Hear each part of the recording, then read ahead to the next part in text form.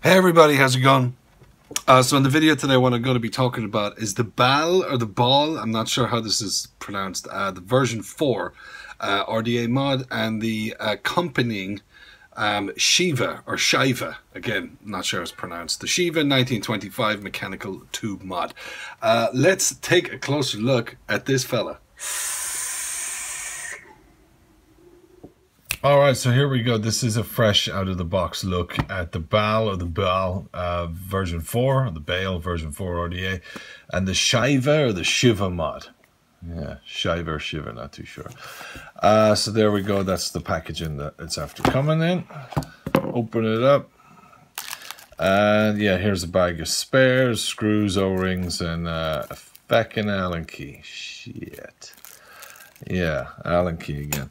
Okay, so here's the RDA, the Baal version 4, the Baal version 4. Nice fucking drip tip on this. Oh, it screws in. This is nice. This looks like a resin material.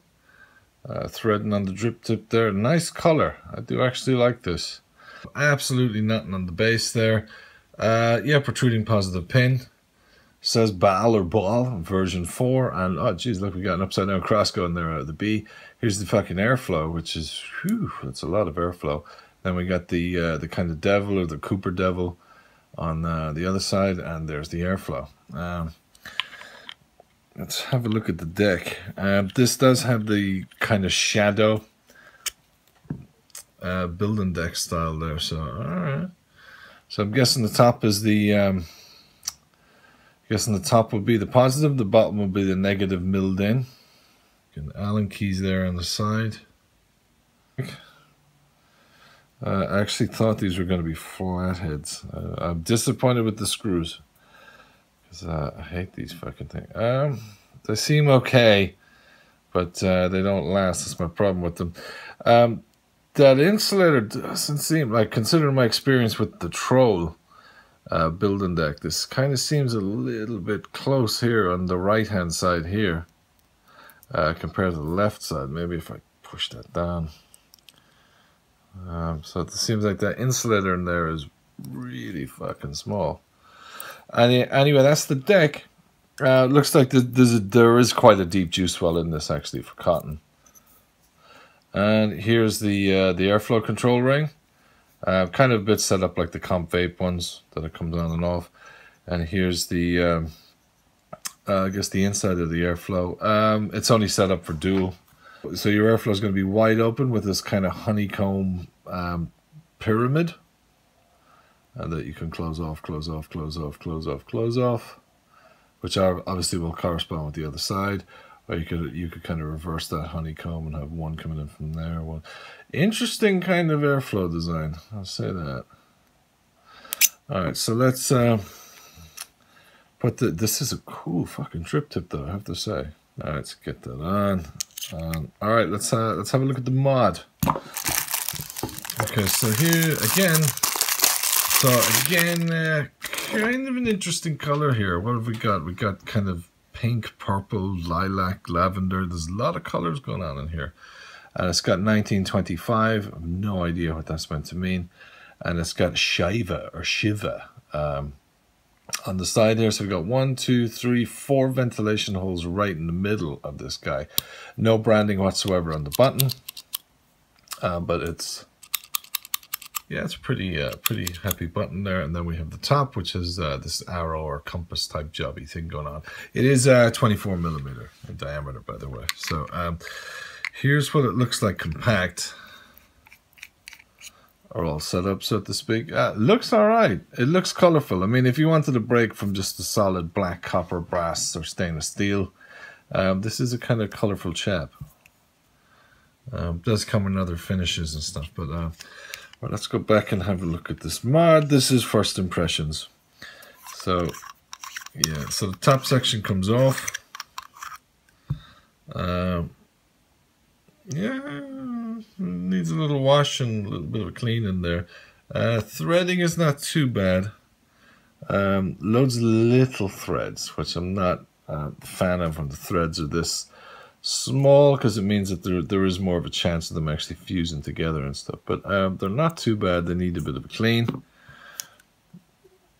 And again, here you got the small, thin threads, which, that's all right. And then I believe these sleeves just twist off. These are like, I guess this is like an able kind of an idea that they come off. And there's your tube.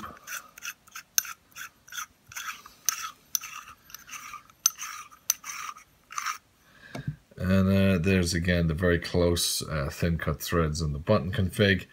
Looks like we got a Delrin. Does this adjust or auto adjust for the battery height to keep the battery away? I'll look at the button config in a minute. And yeah, there's the other sleeve comes off. So there's the barrel.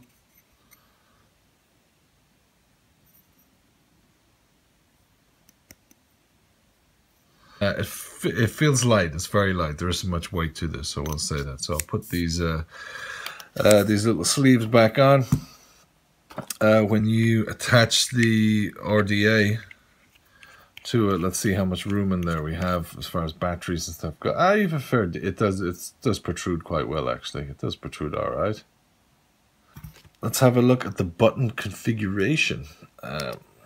So I'm pretty sure this is magnets. No, it's a spring. Fuck. All right. Okay, so I'm hoping I don't get hot button. So, all right. So there's a little spring. It doesn't feel that strong at all. It's quite loose. Not much tension to that at all. And then the disc, geez, it's quite small. Threading in the inside is pretty clean looking. Here's the inside of the button config. So I'll slip that back in there. And here's my contact.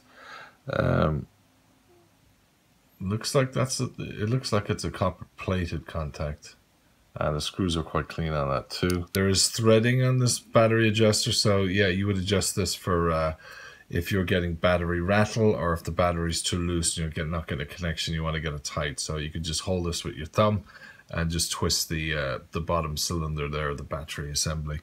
So right, I'll put this all back together. And I just get the contact back in, which you can work in with your fingers or your finger and your thumb, and then just tighten it up with a screwdriver if you so wish. Let's tighten that. And so there's our button. Okay.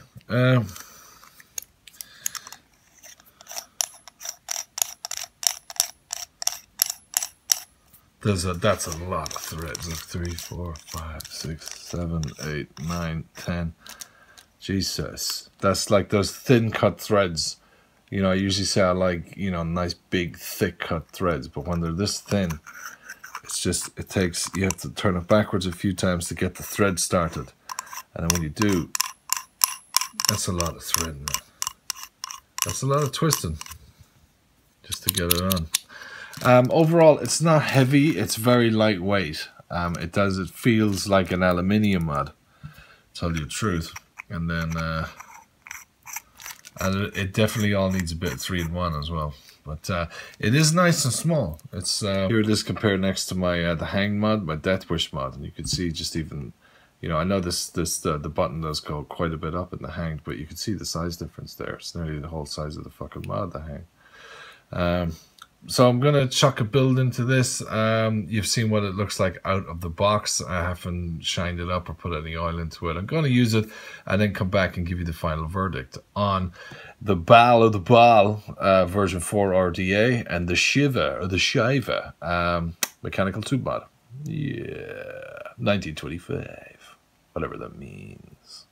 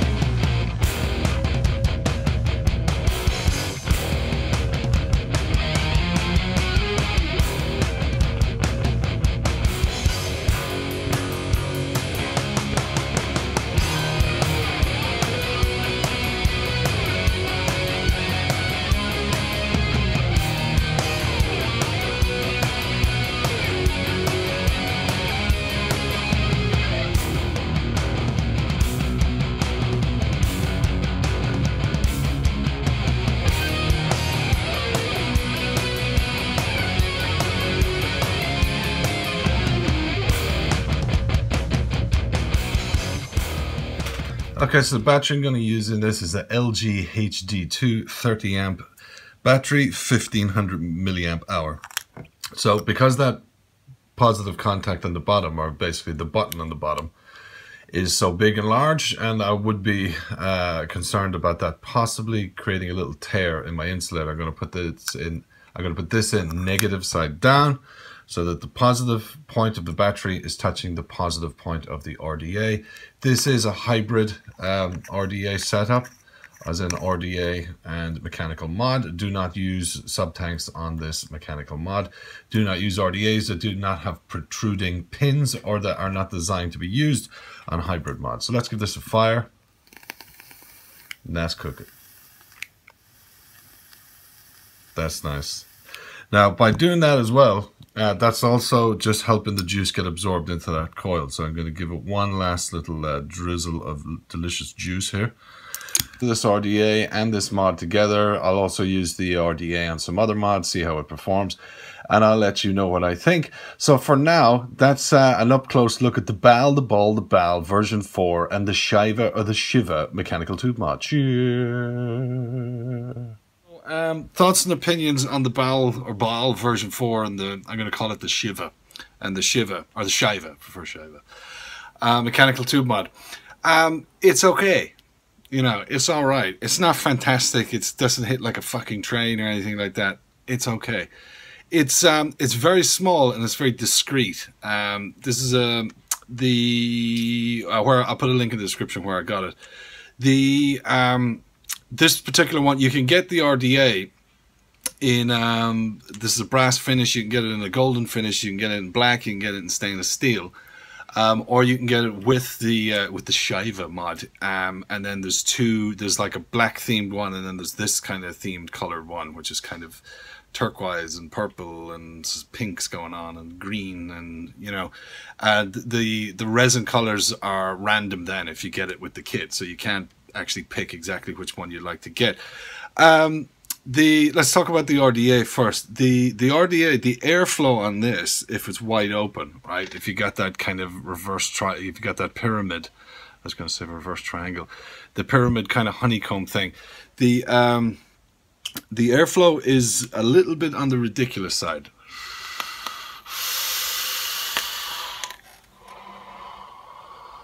Now, that's just so airy, it's just like breathing in, you know, it feels like I haven't even fucking vaped.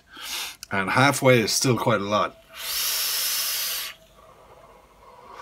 Same, it feels like I'm using a zero nic juicer, just that except for all the fucking vape around me here, I'd feel like I haven't even fucking inhaled.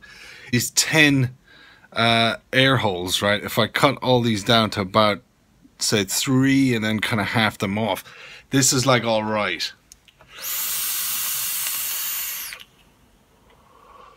That's all right, like, I can fucking work with that, and that feels like a satisfying vape and stuff. The mod, the button, it feels like a spring, you know, it's squishy. It has that kind of feel to it. It's not like a hair trigger or anything. You have to hit it. There is a slow ramp up time to it as well. You have to keep adjusting the airflow to the left, okay? And if you go past this kind of shape, then you have this shape opens up here, you know, it kind of reverses it a bit, if you know what I mean, when you go around. If you turn it to the right, you unscrew the actual drip tip, and yeah, that doesn't do shit for the airflow. So that's the only thing I'm not mad about. And also with the airflow being on the inside, right, these little walls, if you look, they're very, very close when I put this in to my build, and I have my build as close in to that center post thing, which is fucking huge.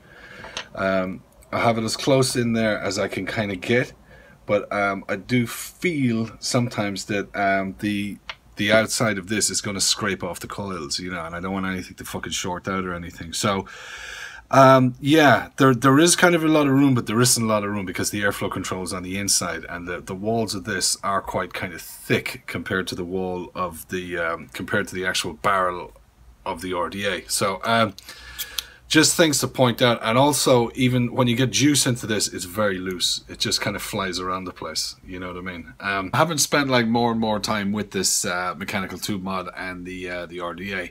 Here's my final thoughts on it, okay? The RDA, the building deck on it, I really like. It's a plus. It's a really nice deck to build on. Really simple, you know, very like the kind of velocity in some ways, but it's much stronger. This Shadow RDA style is a much stronger way to build. So yeah, the RDA is okay, but it's way, way, way too airy. Don't like the airflow being on the inside, right? Because the walls on that airflow are so thick, they do scrape off the coils. I've already said that, but that's like a negative.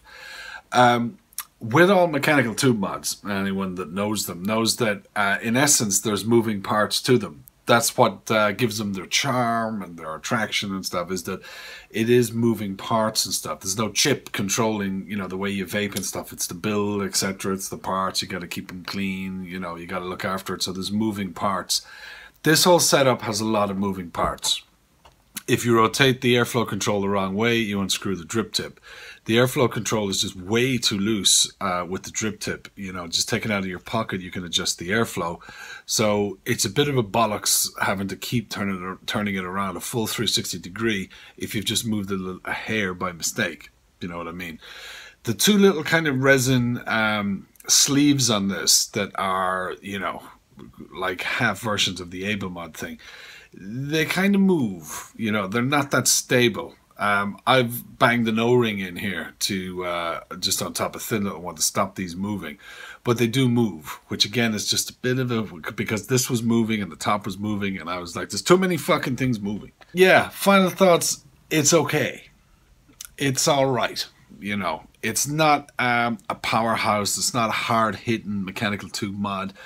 It doesn't hit like a train and all the catchphrases and everything. It, you know, the RDA can shock the fucking clouds, but there's too much airflow, so you sacrifice the flavor whenever you have too much airflow and stuff. So it does completely feel like aluminium. You know, the whole kind of setup just feels like aluminium. I think they say this is brass, but it feels, and the temperature of it is aluminium. It does get a little bit warm. That's the mod, that is. The RDA does get hot. It does get warm. So, but the drip tip's good. It isolates it and everything. So overall, it's okay. It's not an Able, it's not a Rogue, it's not a broadside, you know, it's not hard hitting and ass kicking and all that. It's just okay. But again, it's a nice, if it's a combo, it's a nice, sleek, stealthy, small, you know, little setup. And also, not everybody wants a hard hitting motherfucker of a mechanical tube mod. Some people might just want a nice little subtle mod, you know, and to do a subtle build on. They don't want to build low like me and other people do, just to get, you know, the kind of vape that we want to get. So if you're looking for a kind of a mild mechanical tube mod that looks kind of unique and different and nice and gives a little bit of a hit, then it'll be this. I think I've covered everything. I don't think I have anything else to say about it. You know, thanks a lot for checking out the video. I'll have another one up soon. Until then, take care, good luck, and bye-bye.